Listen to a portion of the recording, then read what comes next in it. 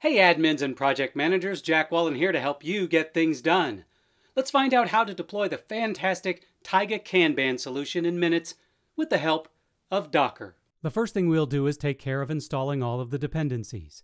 To do that, log into your server and issue the command sudo apt-get install docker.io git-y. Once the installation completes, start and enable the Docker service with sudo systemcontrol start docker. Sudo systemcontrol enable docker. Next, we need to install Docker Compose, which can be done with the following two commands.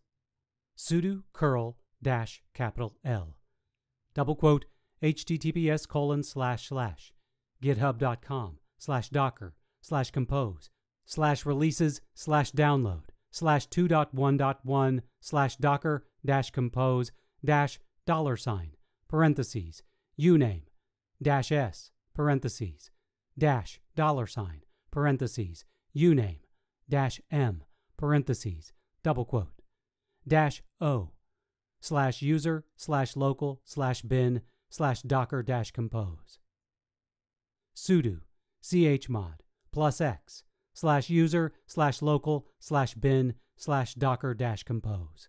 We now must add our user to the Docker group with sudo usermod -a G docker $user.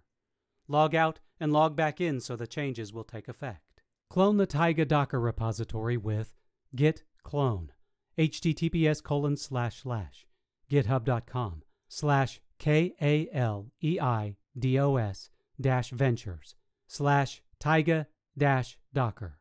Change into the newly created directory with cd Taiga-Docker.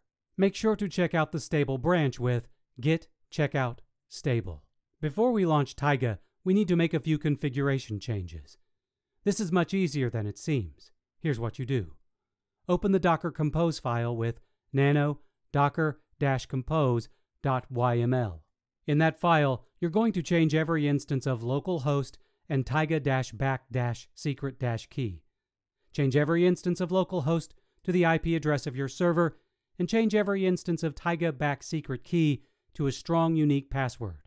It's important that you change each instance to the same password. Save and close the file. Within the Taiga-Docker directory, there are two easy-to-use scripts. The first launches the service, so issue the command /launch-all.sh. After the service launches, you can then create an admin user with the command /taiga-manage.sh. Create superuser. You'll be prompted for a username, email address, and password for the admin user.